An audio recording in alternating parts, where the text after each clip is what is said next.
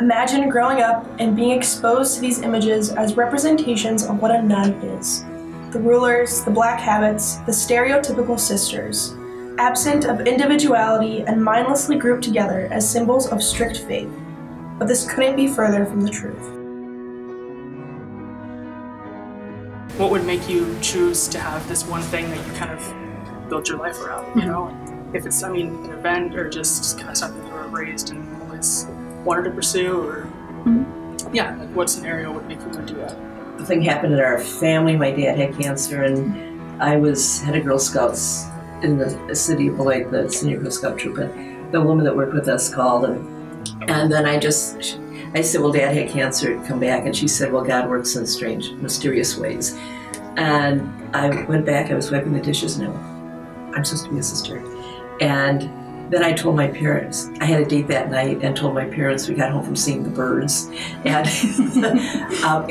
birds and then moonlight bowling. So it was like 3 in the morning I got in. And I said to my parents, I have something to tell you, I'm going to have it next year. And my dad said, over my dead body. And he rolled over and went back to sleep. And he refused to give permission for a while. So eventually they decided I was serious about it. And then they thought I'd changed my mind. It was a choice between going to the Peace Corps or joining the convent, which made sort of, you know, people may laugh at that, but the reality of it was I saw them as similar at the time, you know, and I don't know really what made me come down on the side of going into the community, except I knew at that point that they went all over the country, and they traveled to a lot of places, and they were educated, and I really was interested in education. So, you know, I kind of played around with all those different ideas, as well as not doing any of that.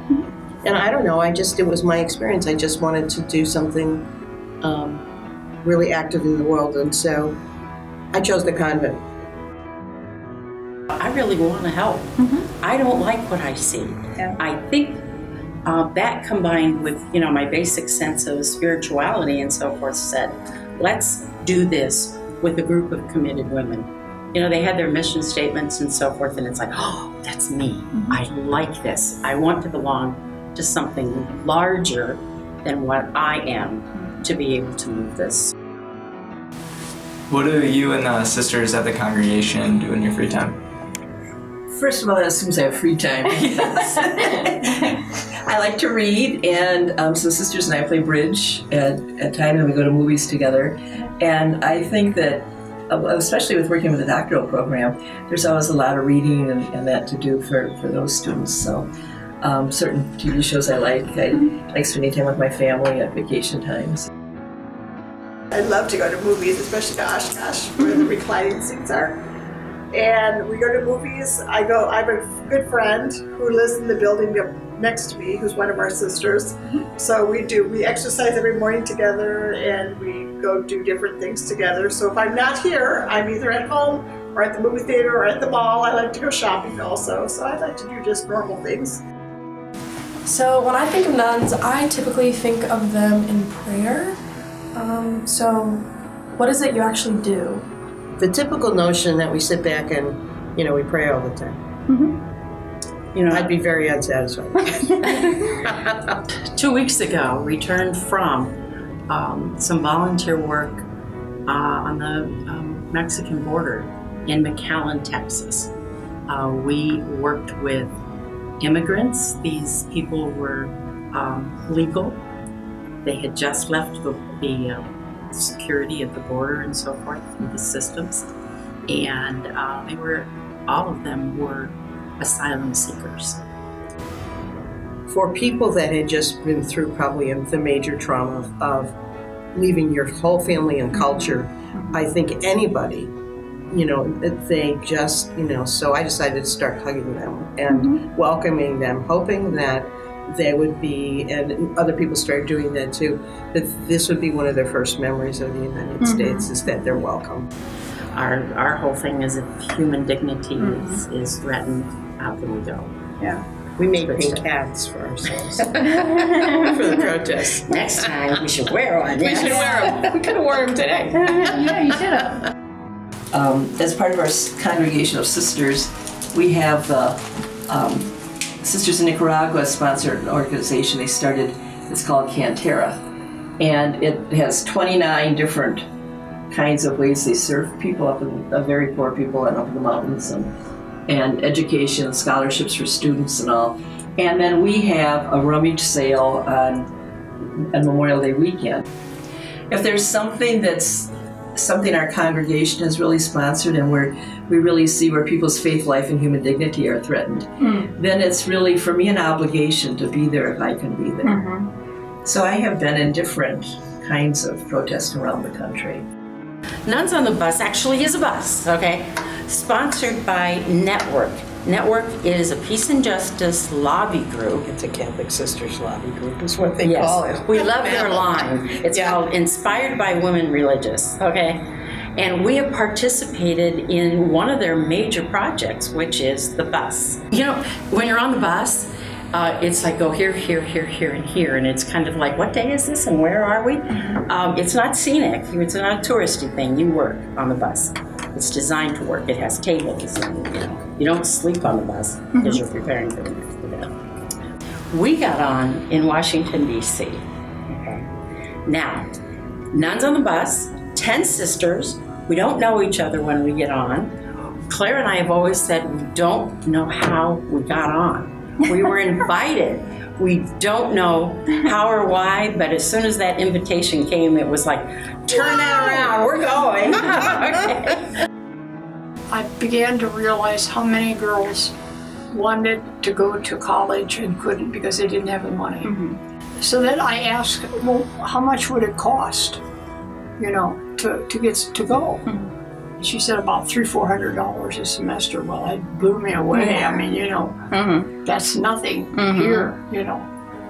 And so I had some money with me at the time, and I gave her almost all that I had. And I said, get her in to the university, into school, and I'll find the money for the rest. I knew people that I could probably get some money from, and somehow I would raise money. Then it went from that to the idea of starting a program for girls who wanted to go to the university. Given your ties with Marian University, what advice do you have for Marian students? Travel as much as you can, see the world, get different perspectives, see how the world's different. Through the Kellogg Fellowship and then through our congregation, having sisters go to Siberia, I have been to all the time zones except one. And that's such a privilege I can hardly even think about it. Take advantage. Try for a scholarship you never thought you would get. When somebody says they're going to help you or there's a way to do something, something's available, go, take advantage of it. So make every day count, do things for other people, enrich your life, be who you can be, the best you. My advice would be to become passionate about something that's valuable. You have to study it, and study doesn't mean you open up a book, although it would be a good idea. Take advantage of the educational opportunities that you have. Really take advantage of them, do what you can do. So get a good start in that. But listen to other people, figure out where's your heart tugging. Because if you don't have some passion around what you want to do, and you don't study it, and you don't get the experiences around it, and you don't talk to other people, I think your life could be long and dry. There is this picture like of being in a box. You join this kind of life and you're in a box and never do anything. I mean, I often say, join the continent, see the world. It's amazing when I look back in my life about how many places I have gone to work, how many opportunities I had to do that, how much more open the congregation is, and I think all congregations are too, looking at the needs of the world. If students have one little inkling that this could be interesting, they may not really want to tell their friends, you know, but, you know, there are sisters around here, and they could just contact them and go, hey, I thought about this just a little bit, so tell me. And if we're a welcoming presence on the campus, you know, in the sense that helps too. You have to decide where you're going to be and how you're going to utilize the lifestyle that you're in to be able to make a difference in the world, make a difference in the neighborhood, improve other people's lives. There's a big world out there that needs your help. Help however you can, you know. Well, I think students are very generous, much more generous than people realize. And I think one of the problems that you run into in any kind of a program like this is people think, well, if I can't give, you know, 100 or I can't give 1,000, then, you know, it's nothing. My little bit won't help. It's like the sisters here who give their quarters from bingo, you know, and that's just not true. And so there's a lot young people can do. Another thing I would say is for them in this world today to realize how small the world is and that we're all brothers and sisters. Absolutely. And the color of skin, the type of religion, we are all united. We're the same essence. And I think that young people can respond to that even better than people our age. Young people need to find where their happiness lies. Some kind of a spiritual grounding is very, very helpful because you meet challenges even when you're happy doing what you're doing. You meet challenges that you need to be grounded and to find your joy that's deeper than just the external. And I think when we're young, we think it's in the money, we think it's in the adulation from other people, and we find that as we find our true happiness, that it's bigger than that because it's grounded so deeply.